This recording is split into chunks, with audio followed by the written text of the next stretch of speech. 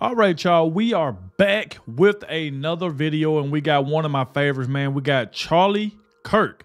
And y'all know how Charlie Kirk and Candace Owens go to these colleges and be challenging like these college students and stuff like that.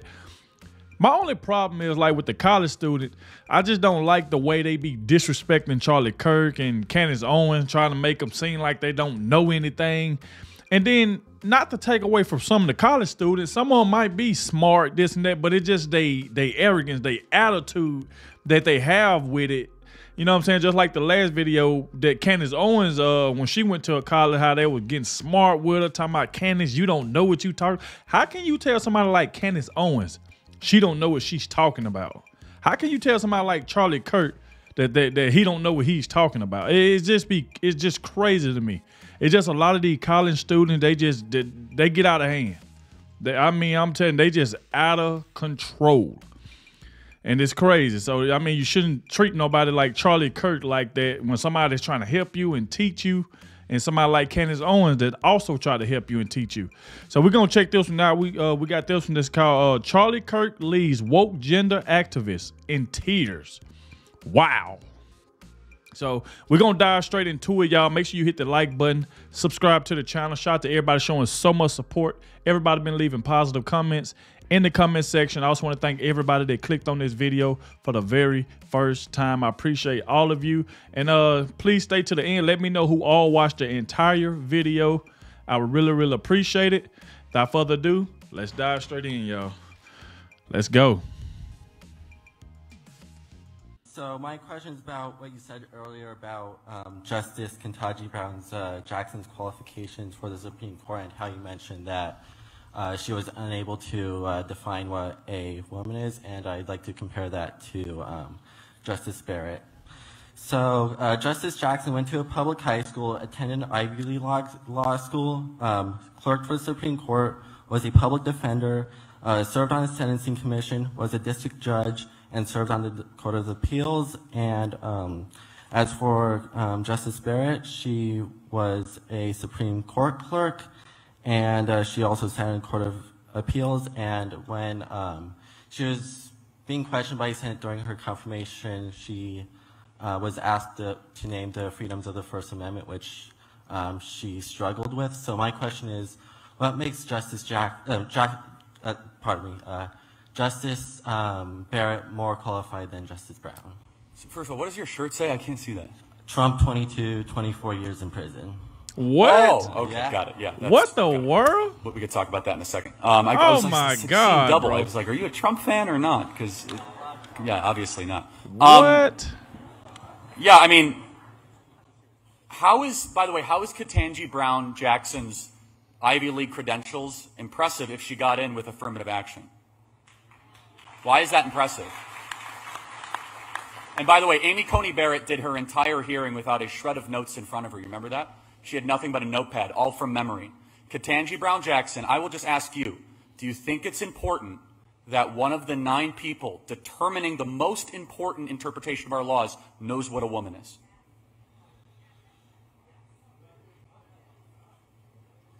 Well,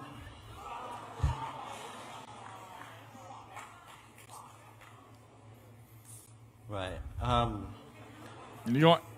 Well, my counter to that is that we shouldn't really be seeing the world in black and white. And a woman it's more than what meets the eye for a definition. No, it's not. No, we should see the world through male and female. Yeah. Why? Definitely. Yeah. Well, why? Because I live in reality, not in Narnia or some sort of weird created academic abstract space that doesn't exist. So why shouldn't a person be socially welcome to identify with gender outside of the binary? Well, anyone can pretend to be something they're not, but that doesn't make them the thing that they're not. Can I be black? No. Oh, but why can't I socially become black? Blackface, right? I could pretend, wear camouflage, masquerade as something that I'm not, right? How's that different than a trans person? Race and gender are two completely separate things. They have nothing to do with each other, and the existence of being transgender does not imply the existence of being transracial. So you can pretend to say that you have ovaries when you don't, but you can't put makeup on to pretend to be a black person. What transgender women are claiming to have ovaries? There's lots of men that pretend to have ovaries. In fact, the CDC guidance says right now that men can chest feed. Do you think men can chest feed? That's not the sole criterion for being. So let me ask you a question. What is a woman? A woman is someone who identifies as one. Answer the question without saying the word woman. You can't say the word woman. That's called circular reasoning. It's like saying a tree is something that looks like a tree. So I'll ask again, what is a woman? A woman is a person who lives a lifestyle aligned with feminine characteristics, not necessarily your chromosomes or your genitals. So someone who just wears a dress. So what you are doing is you are reducing womanhood to a costume. Wow. Destroying them. No. So, are you suggesting that, like, a transgender woman goes about her day pretending to be a woman, but then when she gets home, she starts acting like a man? No, delusional in every part of life. I understand that. But that doesn't mean they're not delusional. There's a series of mental conditions where you could pretend to be a wolf. Can you be trans species too? Does your own mental condition dictate external reality, yes or no? Not necessarily. Okay, then why do you believe that a biological man can become something that he is not? Because he thinks it.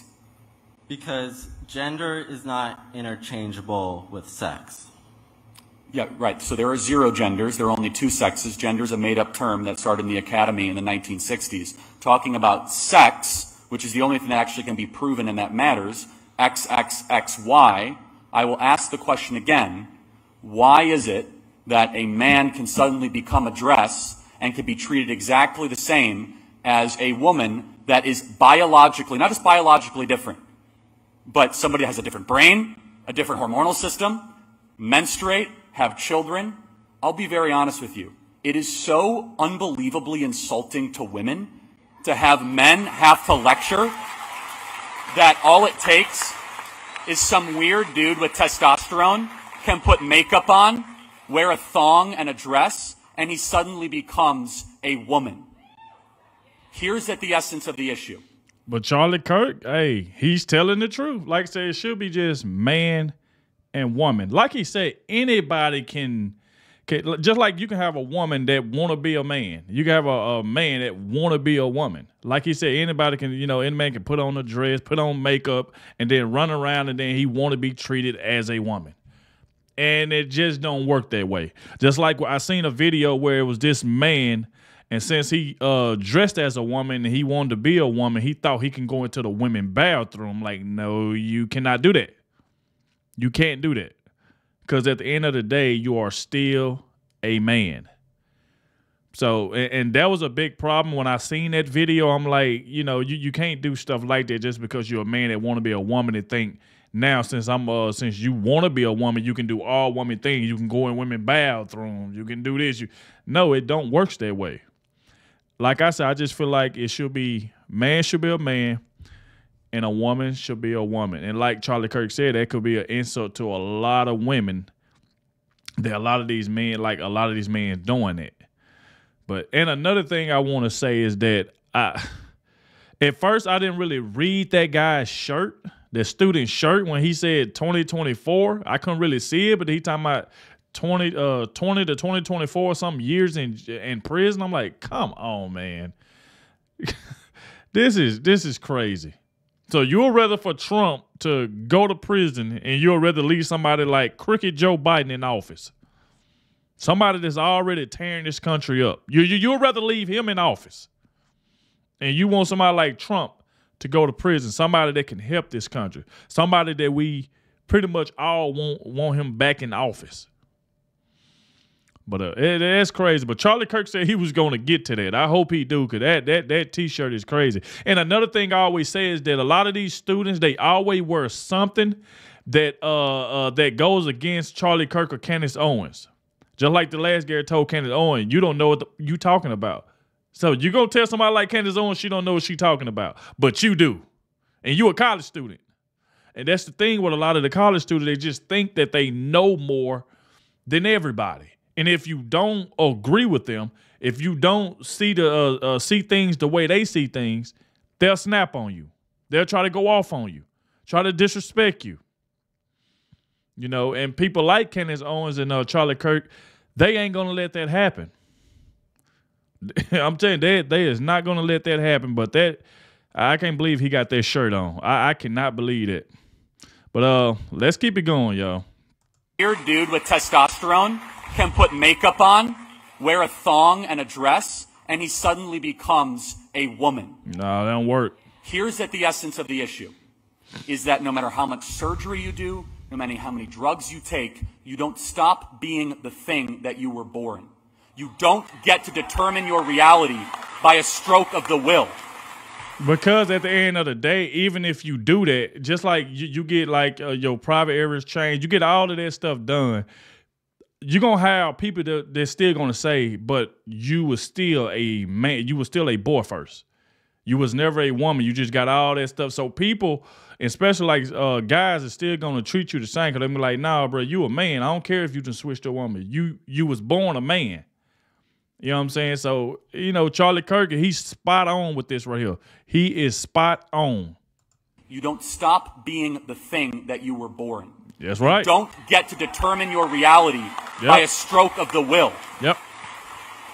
I don't deny for a second that the trans person thinks that they are.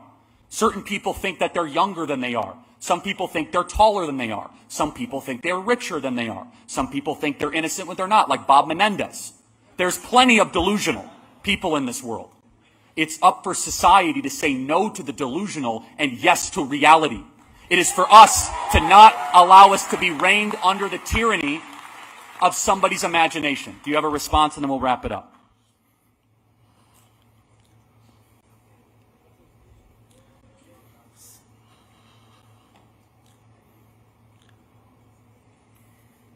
Is he gonna say anything? I'm not going to put you on the spot. I appreciate you being here tonight. Thank you so much. Thank you. Wow. All right, next question. And give it up for him. That's not easy to do at a conservative event. I appreciate that. Yeah, thank you. Like, he was kind of crying. It like, man. Thank you. Wow. Wow. He was in tears. I'm like, whoa. But, you know, that's the thing it is when you get into those type of situations. It's just I don't like the fact that a lot of the college students do that. Like, if you want to have a debate with somebody like Charlie Kirk, them, cool, have a debate. But you don't have to be an a-hole about it. You don't have to try to tell them they don't know what they talking about. You don't have to be that extra.